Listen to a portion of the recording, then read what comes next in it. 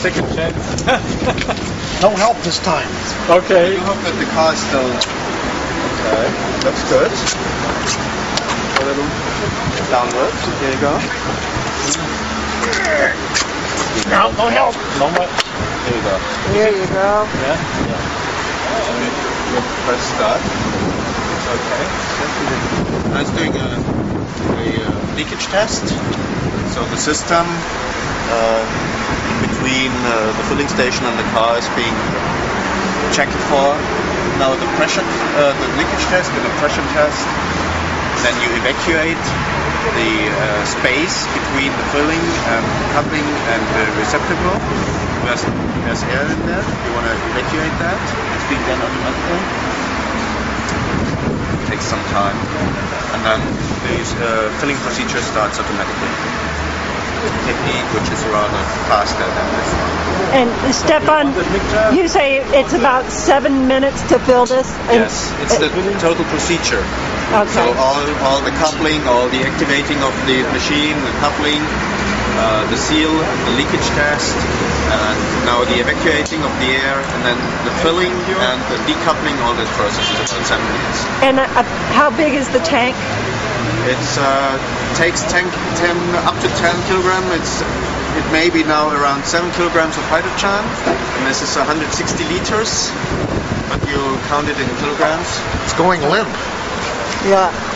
Yeah, there's gas pressure in there. There's all the mechanics are being done by different pressurized nitrogen. So now the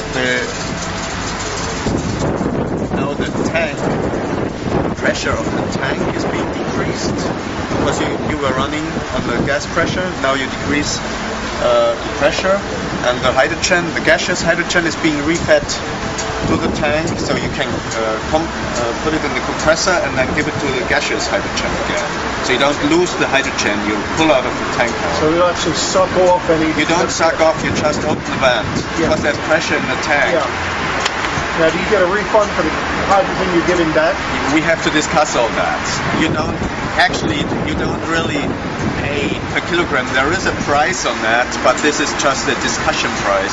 Because all the infrastructure, all that is not set. So prices on hydrogen are not realistic now. Okay. In terms of automobile usage. Yeah. There is no free lunch. Yeah. Or free gas. So now the liquefied hydrogen is running through the channel. You don't feel it usually. It's insulated. It's really cold. But it's just... You can touch it. Temperature, you can touch it. You wouldn't want to have these cold burns as we talked about. Yeah, you would touch liquid hydrogen. No, it's not good. No, no good. So what do you think, Don? I want to go to Disneyland. I think I see some smoke coming out over there. Oh, this is neat. I'm thrilled. And it'd be interesting to see it spread around the world. I see a drip over there. It's leaking.